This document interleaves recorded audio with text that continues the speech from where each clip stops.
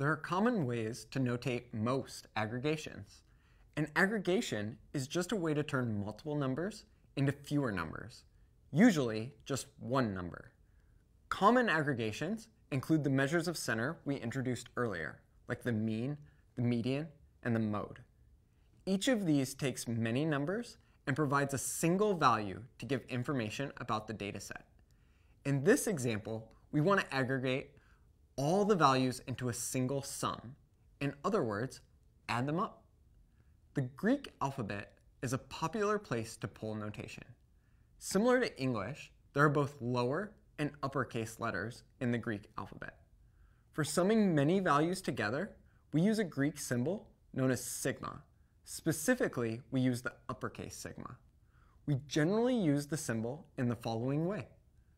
You will notice that instead of writing multiple x values, each with a different subscript, we write a single x with a subscript of I. Here, the I is a placeholder that tells us which x values will be summing up. In our first case, summing only the first two values, we want this I to be the value of either 1 or 2. Now you might be asking, how does this notation show which values we're summing together? This is a great question. If we would like to sum just the first two values, we would write something like this. Notice at the bottom, we are giving our starting point. That is, we would like the first x value to be where I equals 1.